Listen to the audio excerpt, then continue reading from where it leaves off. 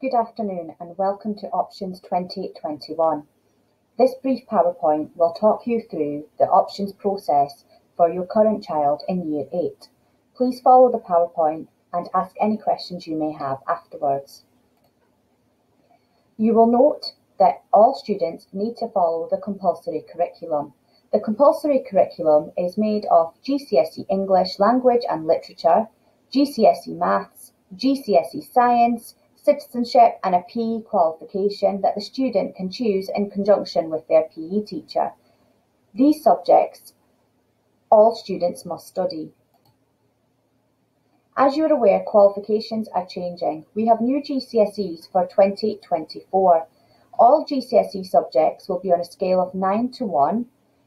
All students are required to gain 8 good qualifications.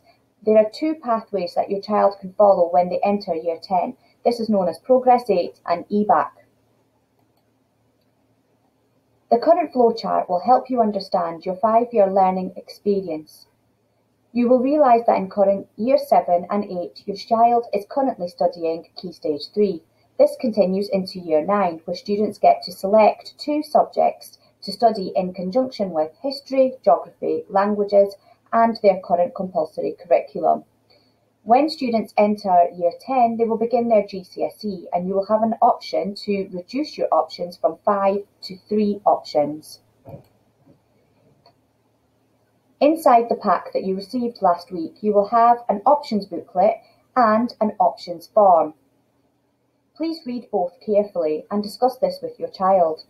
This will help you identify the subjects you would like to choose for the continuation of Key Stage 3 in Year 9. Unfortunately, due to lockdown, you will not be able to complete this form and return this to us. However, we will make this form live in your child's Google Classroom, and your child can complete this and return this to us by Wednesday the 24th of February. Please have a look at the 5 options and select an option and a reserve choice. Just a reminder, from the table below, you must pick history, geography and a language of your choice. The remaining 2 options can be 2 subjects that your child is interested in. You must also select if your child would like to follow PE, BTEC Sport or GCSE, or if they would like to follow the dance qualification. A small explanation for you regarding Progress 8. Colleges are now looking for students who have 8 good qualifications, and this is known as the Progress 8 pathway. If you have a look at the diagram, you can see that in order to gain 8 good qualifications, students must study Maths, English, Combined Science, which gives you 2 qualifications in science.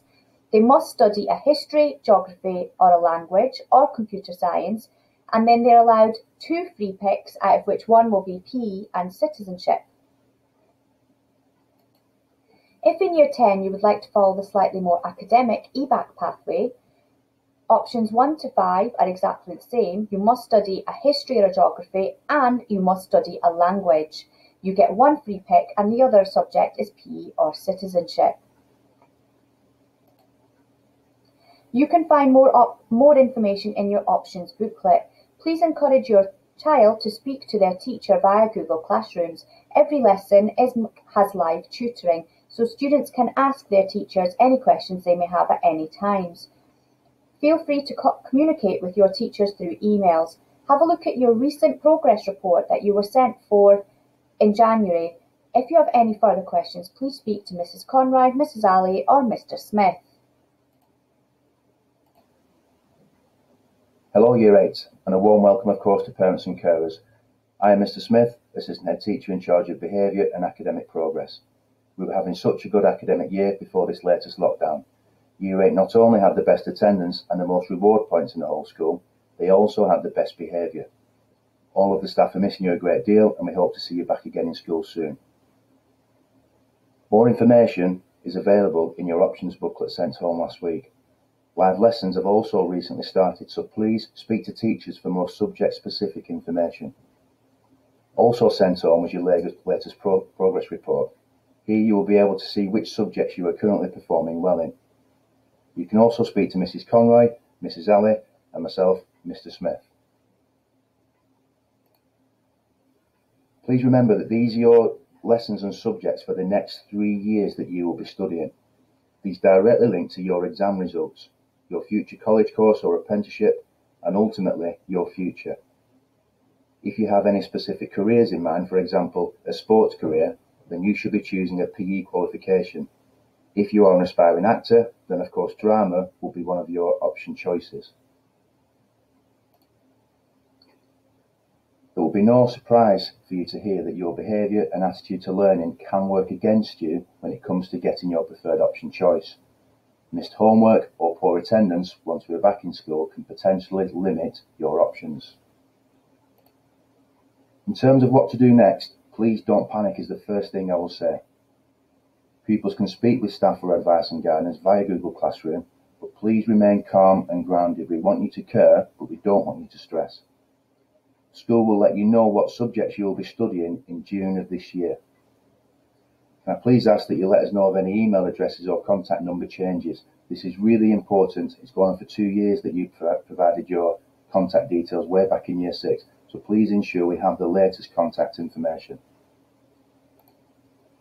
So finally, find the happy medium, realising that this is an important time, but please don't stress. Take your time and contact your teachers. Staffing levels are decided on the option choices students make, for example, how many history or technology teachers we have in the building. Once you have chosen, option changes very rarely happen because sometimes there simply isn't anywhere to move you to because classrooms are full. Some option subjects have maximum numbers of students for health and safety reasons. On this slide, you'll see listed all of the key dates in the options process, starting at the very top all the way to the end of the process at the bottom.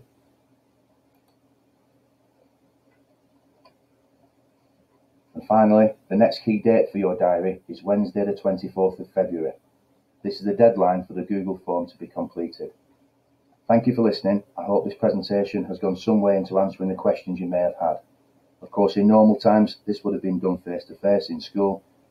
We look forward to welcoming you back Year 8 in the very near future.